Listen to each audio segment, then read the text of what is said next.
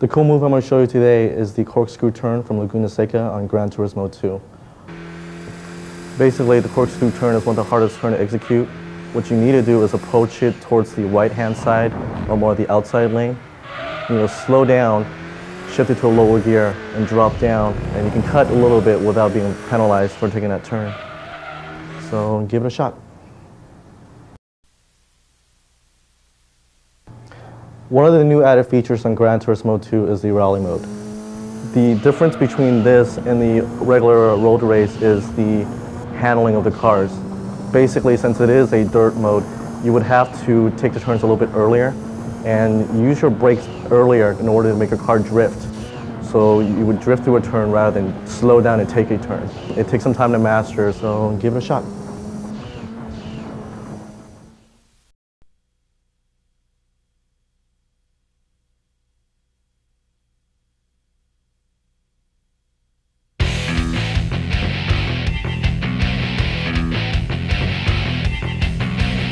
It's the best-selling racing video game of all time.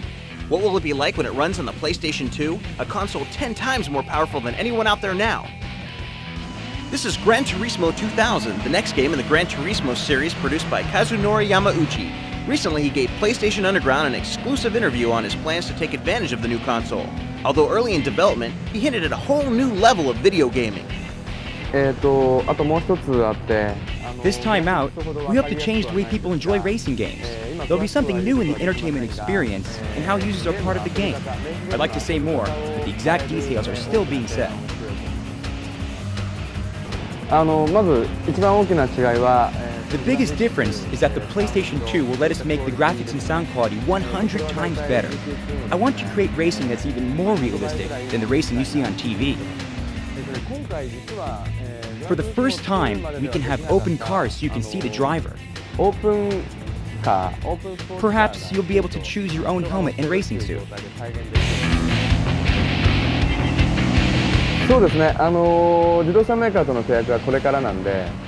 I plan to increase the number of cars, adding 5 to 10 for each territory: Europe, Japan, and North America.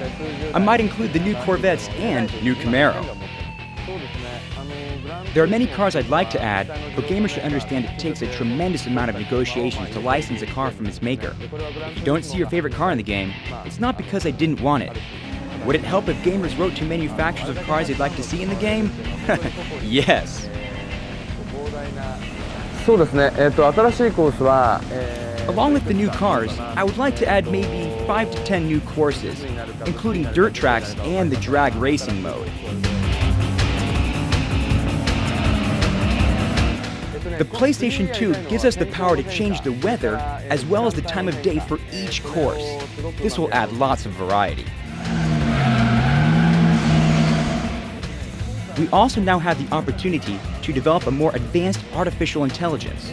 We want the computer-driven cars to react to what you do with an almost human emotion. If you cut one of them off, that driver might show his anger by racing harder against you, or he might spin and get scared and you would feel it. I can't go into more details just yet. Another new factor is the PlayStation 2's new DualShock 2 analog controller. It registers 256 levels of pressure sensitivity. We're experimenting with this and hope to use it for a more subtle control of braking. In GT1, we needed to have anti-lock braking. That's not as realistic as what we can now achieve.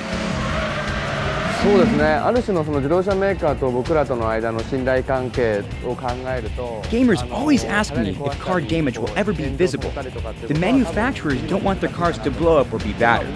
I feel the same way, so that will not change.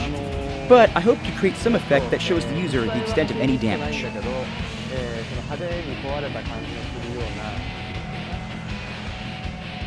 Plans have been announced for PlayStation 2 to be supported by a broadband network in 2001.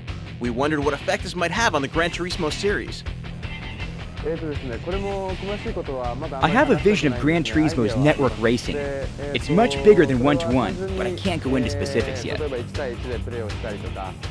One thing a network could do is let racers share times and establish rankings. This is a very important part of racing games. But in addition, a network could let them share communication on how to take certain corners or courses. That is very important to me as well. Gran Turismo is fulfilling a love for cars that Yamauchi-san has had ever since he was a boy. Now in developing the series, he gets to travel the world and test its greatest cars on its most famous tracks. But he's made a discovery. Playing the video game has improved my real race driving versus the other way around. Just 2 days ago, I was on the circuit at Motegi in Japan, and I realized that my performance had improved drastically because I played Gran Turismo 2. You better keep sharpening your own racing skills, because when you drive Gran Turismo 2000 on the PlayStation 2, it's a whole new level of power and intensity. Do you have the reflexes to cut it?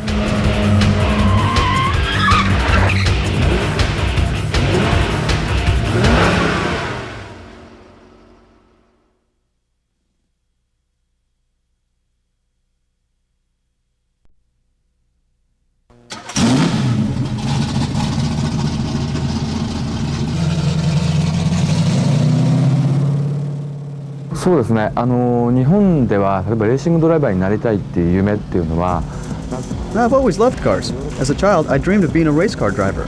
But that's even less likely in Japan than it is in North America or Europe. それはね、本当にこのグランツーリスモね。I created Gran Turismo because I always wanted to work with cars. I didn't expect the game to sell as well as it did.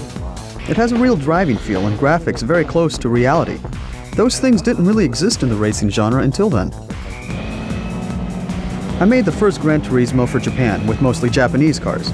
I'm making Gran Turismo 2 for the world.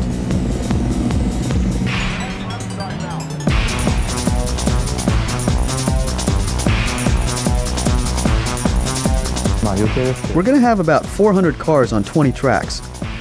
We brought some of the cars here to test them and capture photos and sound.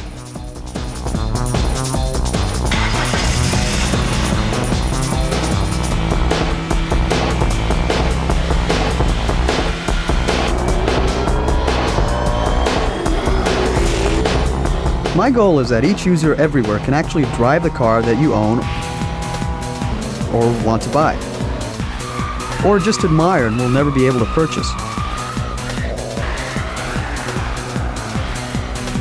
I want the owner of a car to feel that driving the car in the game is exactly like driving the car on the road.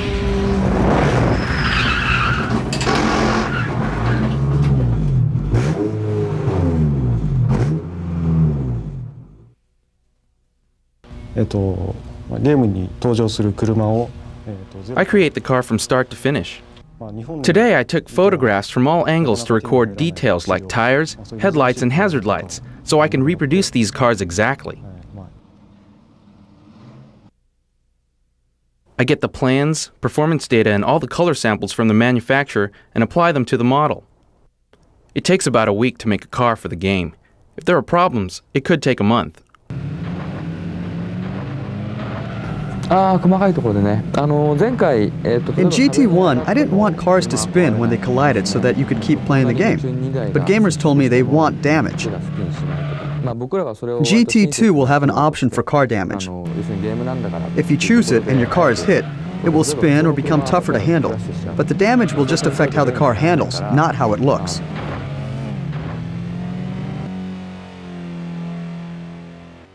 One very important change is that we are going to have dirt tracks. The cars will be able to skid around, and Laguna Seca will be one of the tracks.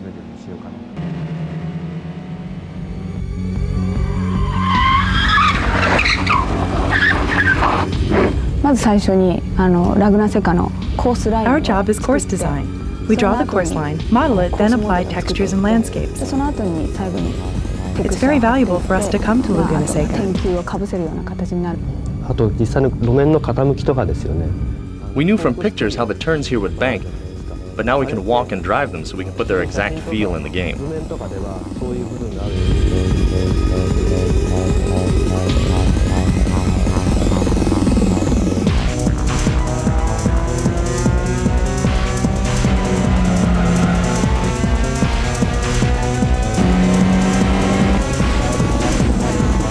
In Gran Turismo 2, unlike other racing games, it's not important to just go fast. Sometimes speed is not as much a factor as skill. Slowing down can be the most important thing. 山内プロデューサーが僕のドライビングスクールの生徒であった。I have a driving school, and Yamauchi-san was one of my students. But I didn't know he was the producer of Gran Turismo. The things he was learning in my school, he put into the game's driving license test. How to accelerate, how to brake, how to turn the corner.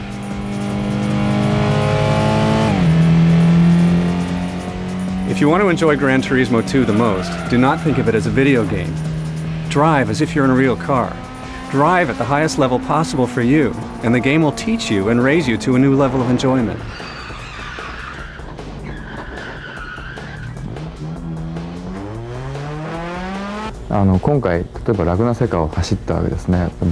Laguna Seca has a famous corner called the Corkscrew. I've known about it ever since I was a kid, but growing up in Japan, I never thought I'd see it with my own eyes. The day before yesterday, I drove around it and the whole course in a Viper. I thought to myself, this is my dream come true.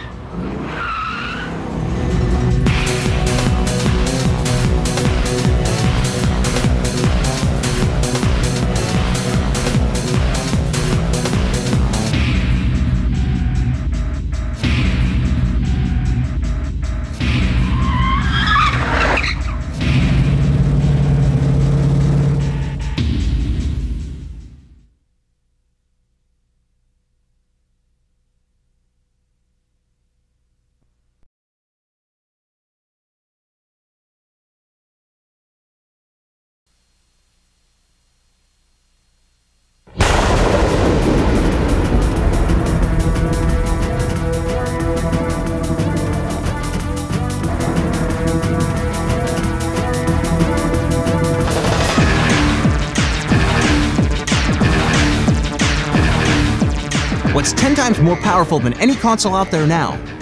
What plays DVD movies? And what works with your current PlayStation games and lets you use your existing controller, memory card, and other licensed Sony peripherals? If you haven't heard by now, it's PlayStation 2 coming to North America in the fall of 2000. How's it changing games? We sent a team to Japan for a closer look. Keep in mind that we're giving you sneak previews of games that are very early in development. This game is called Bouncer from Square. It's not a rendered CG movie, it's someone playing in real time. The PS2 is able to crunch millions of numbers and render all these details on the fly. Check out the fire and the spraying water. They're made up of thousands of particles. Never before could so many particles be on screen at once, offering a new level of realism. This is Namco's Tekken Tag Tournament. The models are more complex than ever before. The blades of grass can move individually in the wind. Watch how the light moves across the stone. You can't do this without substantial computing power. In Dark Cloud, an RPG from Sony Computer Entertainment, hair and cloth can move subtly. The main character builds a village on the fly. All kinds of new gameplay are possible. In A-Train from ArtDink, you build cities and then manage their railroad systems. PlayStation 2 gives this 6th version of the game the fastest action ever, with more trains and full 3D for the first time. A new DualShock 2 analog controller comes with the PlayStation 2, and it does something really cool. It registers not just which button you push, but how hard you push it, to 256 levels of pressure sensitivity. In Gran Turismo 2000, that means more sensitive acceleration and braking. You can push the edge of the car's performance with greater precision. The controller also affects games like the new Ninja Gaiden title coming from Tecmo. If you press lightly, the ninja throws his star short. If you press hard, he throws it far. How hard do you want to punch? How high do you want to jump? I just love all the new control the DualShock 2 allows. We switch now to the battlefields of 16th century Japan. It's Kessen from Koei. The East takes on the West in a historic struggle for the fate of the country. You control as many as 200 troops on screen at one time. The game's producer explains what's happening. We use what we call agent technology. When you move a group, its members are aware of each other and act individually, adjusting to what others are doing around them. The result is very lifelike. The new console also makes it possible for characters to express emotion. I've dreamed of this for 20 years, that the power of games could be combined with the grand sweep and emotion of movies. The time has come for this game. Hundreds of companies worldwide have signed on to explore technical and creative power that no one's ever had before. We can't predict what games will look like, but we can't commit to helping you as a PlayStation Underground subscriber try them first. It's not a bad way to be starting a new century.